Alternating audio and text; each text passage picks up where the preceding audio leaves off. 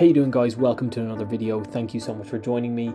A quick friendly reminder that 90% of you that watch my videos are not subscribed, so if you haven't already, hit that subscribe button, smash the like button, and most importantly, of course, enjoy the video.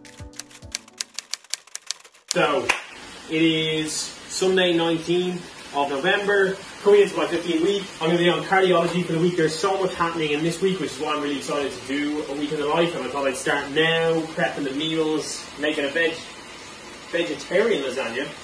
I'm not vegetarian, but why not? Thought I'd give it a go. We've got sim wars this week. I've got a rotation in cardiology. We've got to do some GAMSAT tutoring as well, and so I'll be doing that this evening. Lots going on, big week.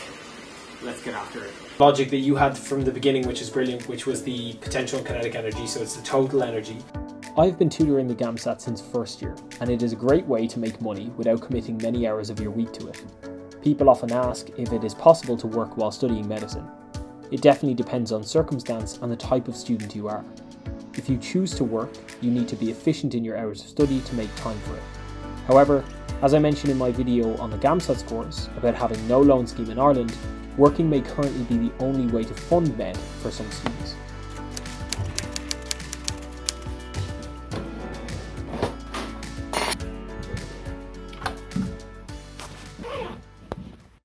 Heading into the hospital, rounds with the cardiology team started at about 8 AM and ran for nearly 4 hours that morning. That left just enough time to take a couple of histories from patients, grab some lunch and head to the student case presentation, which is every Monday at 1 PM. This was followed by our core teaching sessions where doctors from different teams in the hospital taught us key concepts related to their specialty. I wish this was sponsored advertising, sadly it's not, but for those of you either thinking about med school or you're already in your preclinical years, many of you may have come across this unbelievable remote. I think it's called the 8-bit Do.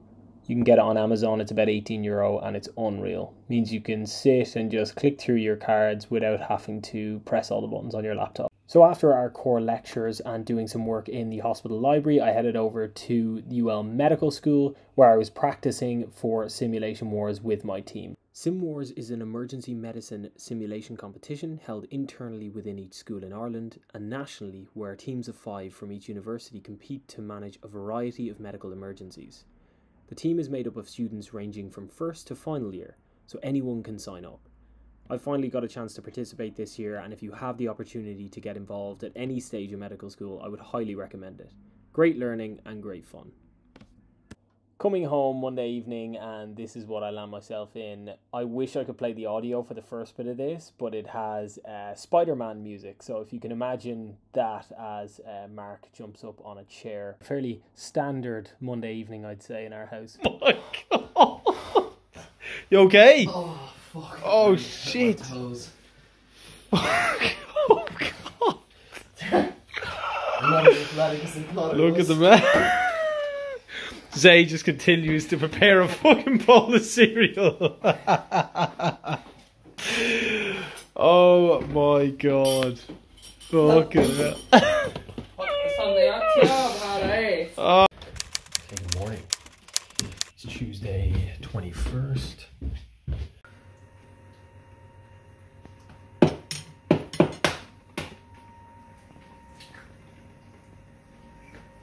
Also, I wish I had my scrubs today, but I didn't put on a wash, so it's gonna have to be a fluffy jumper and shirt and chinos, which is not ideal, but it's fine. I went to rounds in the morning again, then headed back to the hospital library to get some work done. One of the skills on placement that takes some getting used to is balancing clinical activities with study. I try my best to treat placement days like work days, so filling gaps or less busy times in the day with study. Of course, you always have to allow yourself a coffee break, and I wondered where all my tutoring money went. That afternoon we had basic life support training. We have all completed this before, but you have to update your certification every other year. Right, heading out in pretty good time. Some days I find I can study late, like if I'm doing my USMLE stuff, I can do it quite late in the library of the hospital. And some days I kind of prefer to do some work from home, so today's one of those days where, because I have a lot going on, like even tomorrow my simulation practice is in the hospital as well, where sometimes it's in UL, the actual School of Medicine, so because of that I'm going to work from home today because I'll have a long day tomorrow anyway. So after a long day at the hospital, I headed home to a really nice sunset outside my room. I then went and had my vegan lasagna, which was continuing to be absolutely lovely, even microwaved multiple days after I cooked it. Morning, Wednesday. I am slightly late today, so we got lunch together and get moving.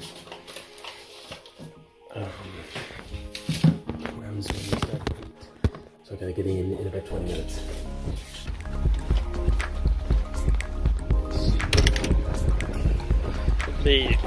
Another rainy day in Limerick, which is brilliant.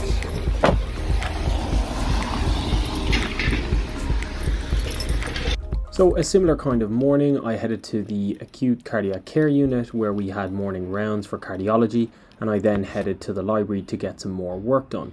One of the tasks I wanted to get done in the early morning was updating my tutor profile on MedicMind, which is where I am advertised as a GAMSAT tutor. That evening I had sim practice with the team at the hospital. There are 6 scenarios to prepare for the internal competition, which include MI with or without arrest, sepsis, trauma, TBI/seizure, anaphylaxis and asthma attack. Wow, very dark. But, so just had practice there. It's now about, I assume, a little after 7. And happy with how it's going. I've really enjoyed the sim war stuff. I do hope that I can make it onto the national team, but we'll see how it goes. Oh, the lighting's terrible. I should really wait till I get home, but we'll give it a go. I just got an email there to say that I'm going to be doing, my name was drawn to do this interdisciplinary kind of simulation that we're going to do on Friday for 3 hours. It's to do with the school. It's a different kind of simulation. It's with kind of physios and nurses, students, that is, medical students, and I think there might even be OTs and everything. So it's a real, should be really interesting. I'm curious to see how it goes. Another busy day done. It was time to head home and chill with the lads. We threw on the TV, and it was at that moment that Mark decided, you know what, the evening can only get better in one way. And that was to build a fire.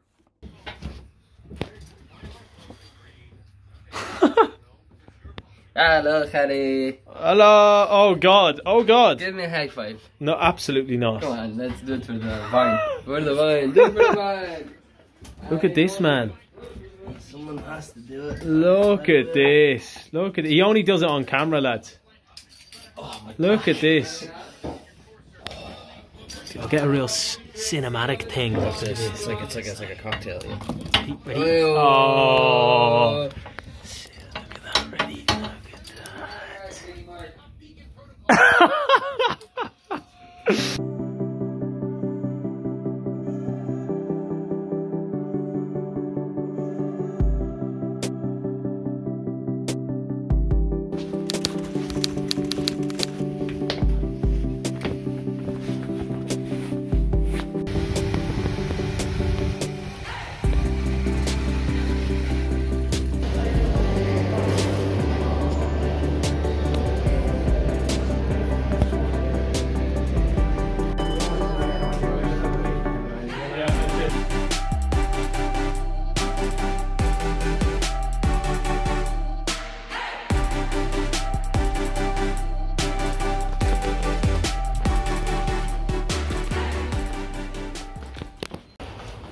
Running to tutorial, but I've had a great morning in the cath lab.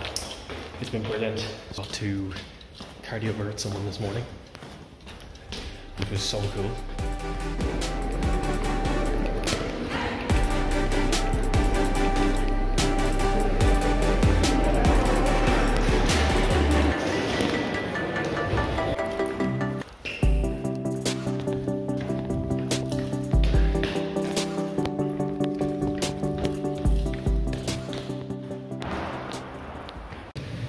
So it's been a brilliant day. I've really enjoyed it, to be fair. I've learned a lot and still not done. One other thing is I just got sent the sample book cover for the book that I was talking about yesterday, although it was in the dark in my car, so I'm not sure whether I'll use that or this, but I am now officially on the cover of a published book for the GAMSAT, which is amazing. I still obviously tutor day to day, as you'll have seen in this vlog, but it's also great to have had all the hard work I've been doing with Medic Mind over the last 2 years pay off, and have something like that is brilliant for my applications kind of going forward. I used to be scared of these as a kid, by the way. Just saying, I've overcome my fear.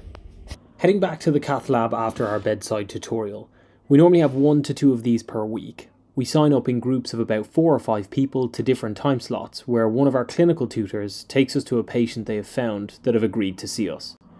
They often have common signs or exam findings that the tutor wants us to notice.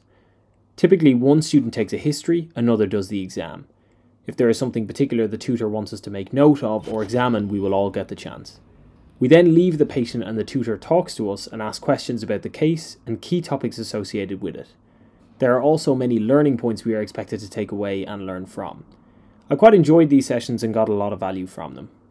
With the day finally finished in the cath lab, I made my way back to CERC, which is the educational research facility at University Hospital Limerick, where the library, sim labs, our lockers are all located. Okay, so we've got out at a reasonable hour. I just walked out with 2 of the lads there, and my roommate's actually going to come to soccer, which is quite nice. Really good day overall. I just saw a pacemaker get put in, so I had a great variety today. Saw an ICD get put in, and I saw a pacemaker get put in, so good learning, good to see, and good to... I definitely think those kind of things that you see practically stick in your head for a long time, so yeah, happy with that. And a couple of other interesting things like the loop extraction and some angiograms as well, so plenty in the day. Home, I'm tired. We gotta push on. Got my interdisciplinary session tomorrow. The consultant that was in the cath lab today is doing rounds tomorrow morning, so I kind of wish I could do the rounds in full, but I also think this interdisciplinary session from 9 to 12 tomorrow should be really interesting. So yeah, that's me for now. Let's get to soccer. One of the best things about being placed largely in Limerick for my 3rd year was that I could keep up my football of a Tuesday and Thursday with MedSoc. It is a great way after a long day of study or placement just to clear the head. And for anyone that is a diehard fan of this channel, you'll know that this is old footage I didn't actually film on the day of football, so this is footage from my week in the life from 1st year, but nonetheless, same pitch and I'm sure a similar level of football. Friday in the hospital was more of the same. Rounds, speak to a couple of patients and some study. We did have hospital grand rounds from 1 to 2, where a speaker of the week talks about their area of expertise or research. This has been anyone from consultants in the hospital to the CEO of the HSE. They're often very interesting, though not the type of content that will be in our exams. After placement, I headed home to grab some food and then had one final evening of practice with the sim team. All the teams need a name that's often a pun related to medicine, so let me know in the comments what you think of ours. Immediately proceed to the national competition in Dublin in March. 2023 UL Sim Wars champion is...